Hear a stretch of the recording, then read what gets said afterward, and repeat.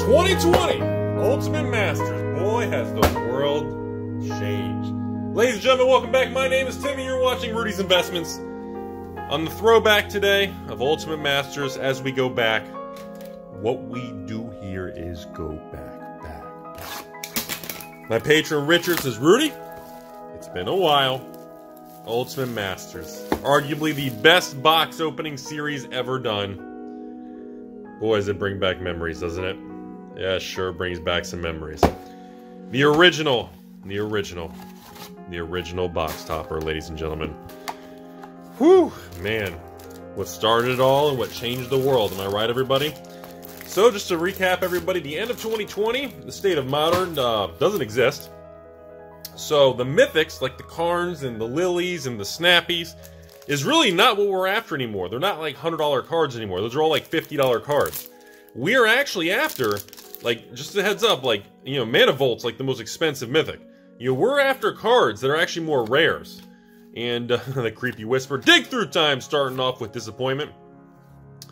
And also, there's quite a few uncommons that are actually like $3, $4 a piece. You have a ton of uncommons, technically between $1 and $4, and you have a lot of $30, $20, $15 rares. Vexen your Devil on a Wednesday, Dreamscape, Wild Hunger, and the Kozilek. So far, we're not starting off the greatest, Richard. And by the way, Richard H., good luck. You're gonna need it. Think Twice and Rudy's brother, which just, it's been a while. It's been a while, folks. Stream, Ghoul, and Reviving Vapors. Wow, that's a disappointing start. Is this going to be like some curse of Ultimate Masters where everything's terrible? Okay, this is Buried Alive is one of, it's like a $3 uncommon, so I'm assuming the foil's probably a little bit higher. So I can track those, how many expensive uncommons we actually get. Spoils of the Vault, and of course, another Buried Alive for $3, $4. That's very nice. So I said, there are times you can get more money in the uncommon slot on older products than you can in actually the rare slots. Just kind of laying that out there for those. I know in 2020, it's like new products, it's not possible, but wow. Stirring Wildwood. All we need is a flippin' Lighthouse. Desperate Ritual, Forbidden Alchemy, and I think some more of these other uncommons. Can't remember them all. I remember quite a few of them were worth something. Alright, come on, baby. Give us some juice. A foil rare. Vexing Devil again. Okay. Engineered Explosives. It's kind of crazy to think this at one point in time was a $50 rare. Isn't that crazy sounding? That is just how much the world of Magic and Modern cards have changed, everybody. We got the Hissing Rudy. We got the Talrad Sky Summoner. Terrible. And we've got Young Pyromancer. That's a decent little uncommon. Alright. Well, no mythics. No expensive rares. This is terrible. Come on, Richard, stay with me. And Faithless Looting, decent, nice little Balefire Dragons. This thing ever come back up in price, or is it like $10? Alright, so Mythic number 1, we'll put you over here. And any good, oh, Chainer's Edict, that's a decent uncommon. Alright, folks, come on. That's the first 8 packs of the box. Middle 8 packs, here we go. Mystic Retrieval and a Ravine. And Eternal Witness, one of the more expensive uncommons again. Very nice, and Rolling. Should we do the box stopper, folks? Here we go. Here we go. Come on, baby. Oh, man. Here we go. Remember, box stoppers were big, big money back in the day. You only get one. Richard? Good luck. Tomb of the Yogg. That's okay. It's mid-range. I'm not going to lie. That's not the best. It's kind of disappointing, but, you know, we're going to go with it. We got the Tomb. Our box topper was a Tomb, folks. Come on. Where's the spice? Soulsfire and Daybreak Coronet. And Devoted Druid. That's actually a decent uncommon again. And Laboratory Mania. These are actually, like, those are all decent uncommons, man. Like, all those things are like $1 to $4 a card. That's actually pretty decent. Alright, here we go. Fulminator Mage. Second rare. Used to be $30 in full rare back in the day. Back in my day. Beautiful Miss Rhea. Been a long time, hasn't it, folks? Alright, Rally and the Helix. See, I was going to say, if we don't get a bunch of expensive mythics, we're not going to get anywhere, but it's really not about that as much. Groundskeeper, nice little common foil. The Pulse, Spider, Salvage, and Spider. Really? Spider? Oh, 2 different spiders. Like, what? Oh, man, come on! Where's the juice, man? Alright, Abomination, and there we go, folks. The old Vengeance. Goro! I always think Mortal Kombat Goro. Very nice rare there. Appetite for Rudy, and Whispers, and Mahamati Dejin. Alright, alright. I don't know if the Vengeance... It's very difficult to predict how these prices have changed so much. It wouldn't be Ultimate Masters without a foil. Demonic Tutor. There we go. Ladies and gentlemen, $30+ rare. Unbelievably expensive nowadays. Very, very good pull. By the way, gorgeous looking Emancipation Angel, by the way, everybody. So Demonic Tutor, I think it's Ancient Tomb, Demonic Tutor. What's the last one? Phyrexian Altar, I think? Ooh, baby. Emrakul, Aeon's Torn. Remember, the Eldrazi in this are about $50 a piece. Very solid Mythic hit, everybody. $50 Mythic. Very, very nice. Okay, now we're picking up real steam. We got a $50 Mythic, $30 rare. That's $80 in 2 packs. That's what we're... Phyrexian Hard Tower. $15 rare now. Very nice again. And Rudy's Worms, and the Boneyards, and the Leader. See, isn't that amazing how quick a couple packs, boom, over $100. Isn't that amazing how quick things change in this thing? All is dust. I think $5 to $8 rare on that bad boy. Songs, Swift, and the Sleight of Hand, everybody. So if we can get, hoping at least the Altar, or of course, one more really Seismic Assault. Actually, it's a couple dollars now. Recovery, Buried Alive again. Holy crap. These are all, like, I mean, like I said, seriously, don't underestimate the value you get in the uncommon slot in some of these older products. It's quite astonishing. Sovereigns of Lost Alara, blah. Blast of Genius, Rise from the Tides. Alright, come on. 1 or 2 more good hits. Let's do this, come on. And Glenalendra, what, $7, $8 I think she settled at. And of course, we got Scourge and Unburial Rites, I think it's pronounced. And 4 packs left of box 1. Come on. Anything crazy? Moaning of the Creepers, Disrupting Shoal with more fish. Counterspell, Prismatic Lens, and nothing in the uncommons. That's too dramatic. Come on, folks. Come on. We got to get something exciting here. We're getting towards the end. Come on. Here we go.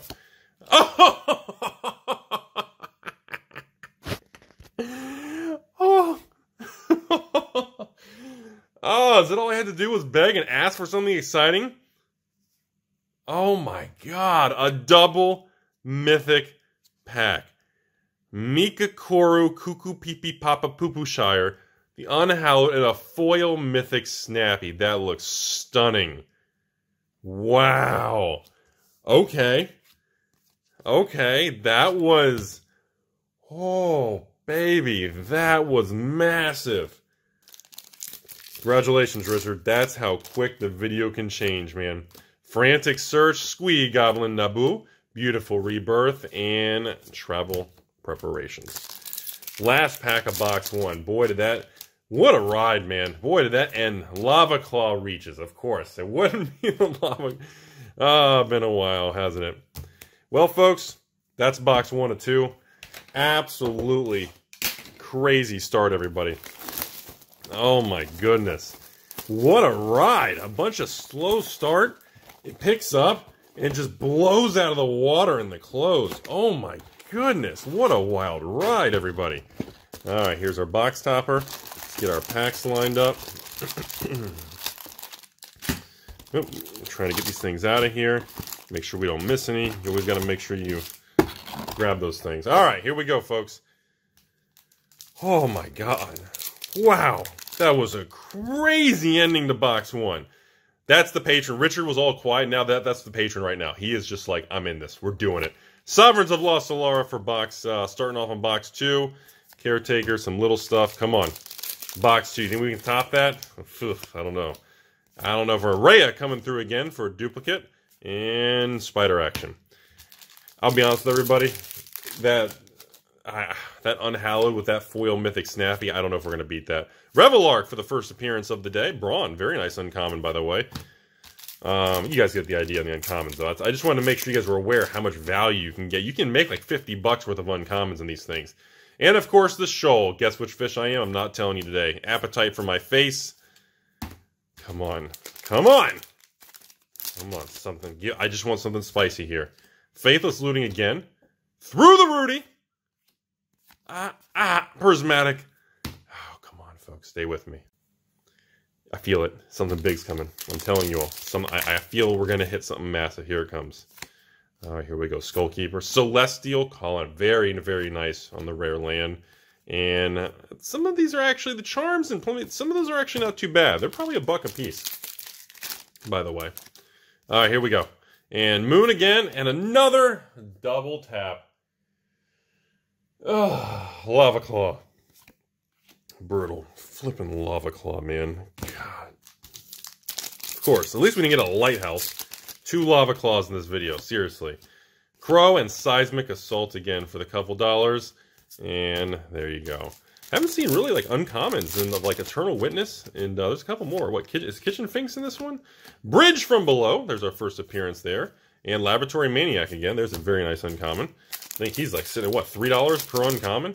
It's pretty spicy. All right, here we go. Thespian Stage for the foil rare. Disappointing on that. And Urborg, Tomb of the Yaw. All right, that was our box topper. Hey, there's our first Kitchen Finks. I thought there was Kitchen Finks in this set. I was like, isn't there kitchen? I thought there was, but I was like, you know, we don't see any of them. You start to like, well, maybe I'm thinking the wrong master set. And Fulminator Mage for our 3rd appearance. Another good uncommon, and I can't remember if that was a good uncommon. All right, folks, box topper number 2. Are we ready? This is it. If I can actually open the flipping pack. Oh my, are you serious right now? All right, got it. All right, here we go. Come on, folks. Here we go. We ready? Ah! Temporal Manipulation, everybody.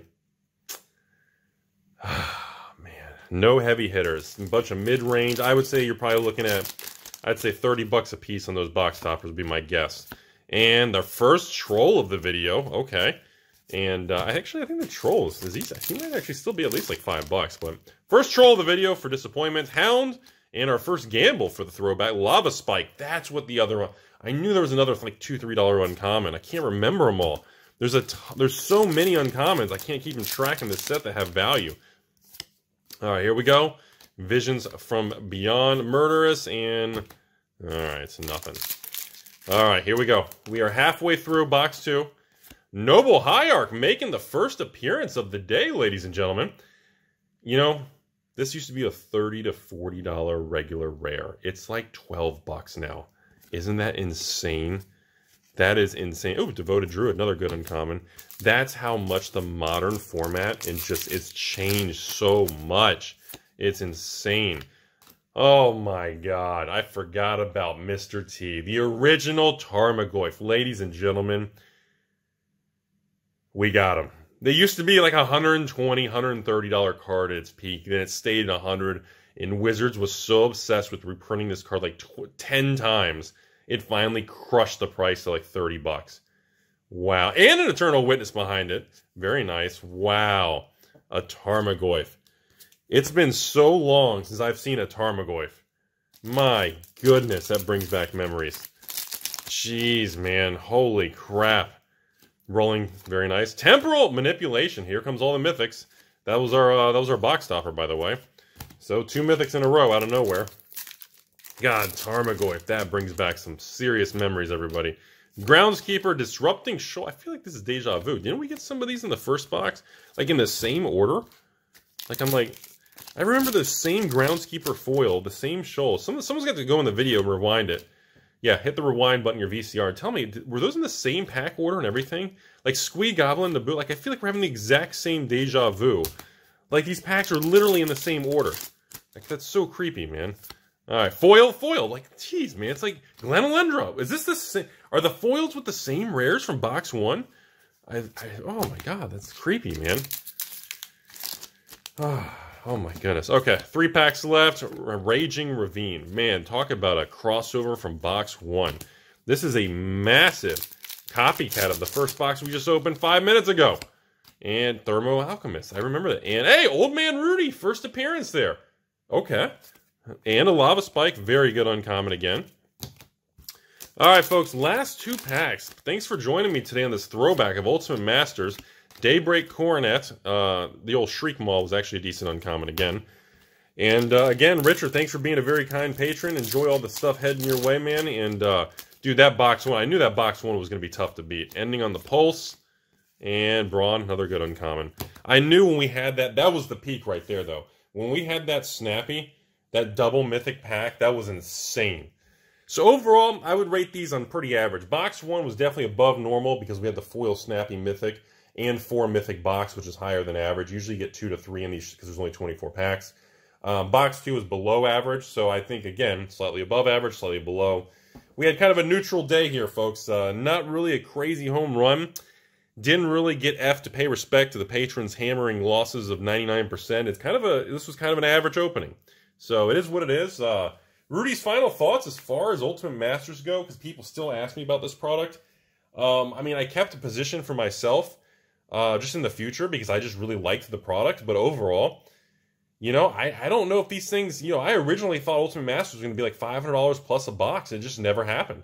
And then with Double Masters and, you know, in 2021 with whatever new Masters they're going to do, I feel like these products are kind of flat. I don't think they're going to be going higher.